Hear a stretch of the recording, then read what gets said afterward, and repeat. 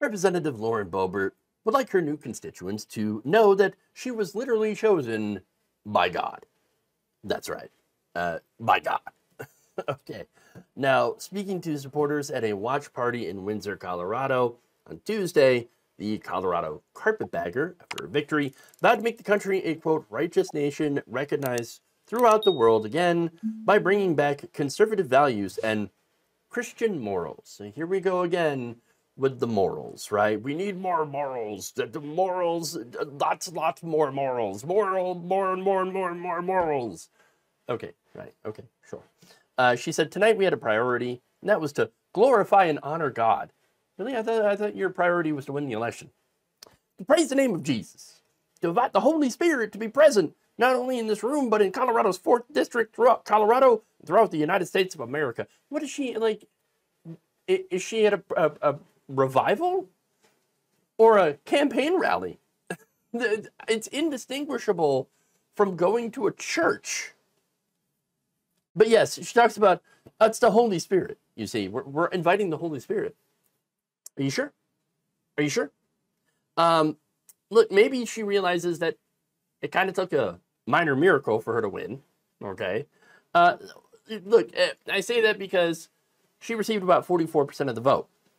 Now, that's a lot, obviously. It's not the majority, though.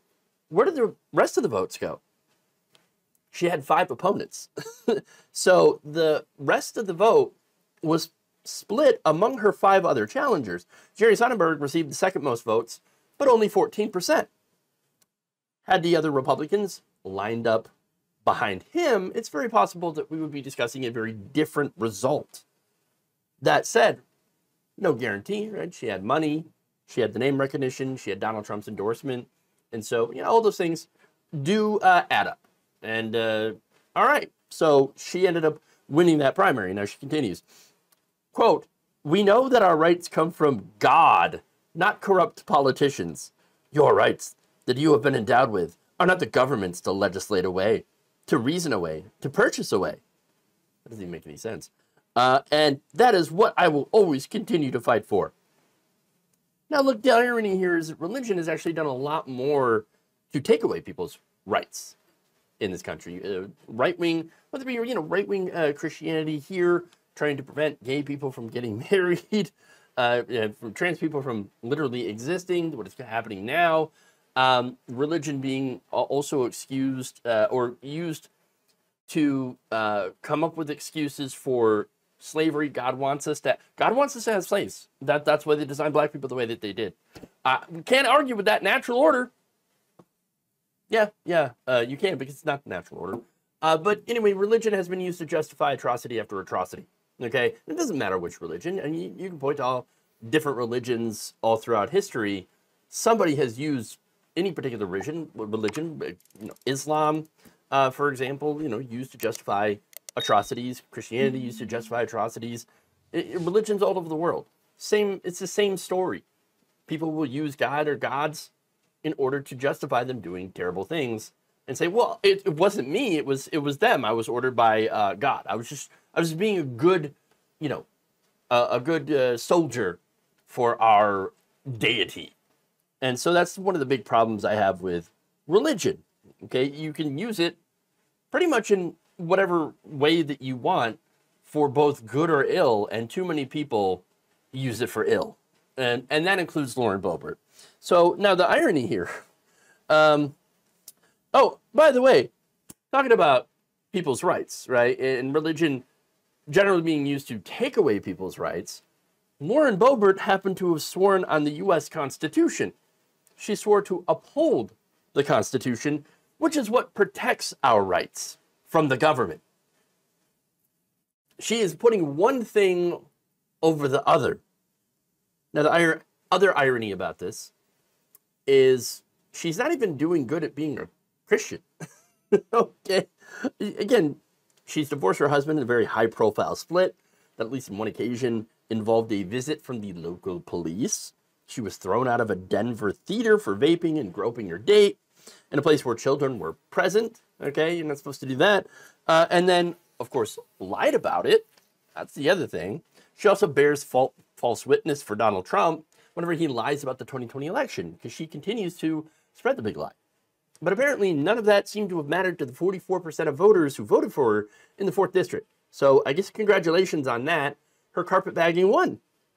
So now, getting back to one of the reasons that she had won, her slavish devotion to former President Donald Trump, who was also a convicted felon.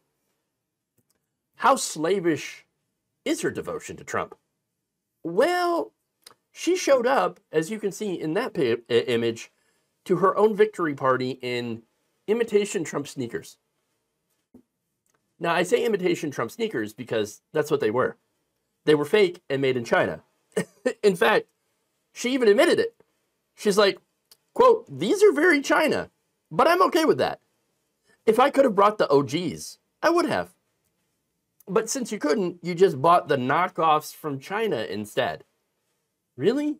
That you thought that would be a good idea? I mean, look, wearing the originals would have been tacky as hell, but at least they would have went to benefit Trump. All right, if that's what you're going for. This is a cheap Chinese knockoff, which, again, she's only wearing to give the illusion that she is supporting Trump and it's the real deal, right? That's worse. I mean, why do it at all if you're going to go this route, all right? So now there's another thing that I do want to bring up, too, that's a little bit more serious than what shoes she decided to wear. One of her Republican opponents actually ended up having to move his campaign watch party because someone shot at it. I kid you not, Stephen Valera had issued a press conference on Tuesday stating that the Pueblo County Republican HQ office was hit by gunfire, forcing his campaign to move their watch party to a different location. He said that the motive of the perpetrators was unknown, but that he will not be intimidated if this was intended to send him a message. So, Boebert wins primary. One of her opponents gets their watch party office shot at. I mean, that's pretty serious stuff, okay? It's what concerns me. As much as a joke that Lauren Boebert is, and a complete and utter hypocrite, she is a Christian nationalist. And those people worry me, and they should worry you. If you're not a Christian nationalist, you should be very concerned about the Christian nationalists. A very, very small group of people, but they're dangerous. If her followers, and I don't know if it's true, but if her followers are the ones that are taking pot shots at other Republicans to try to intimidate them, then I think that is a really, really bad omen.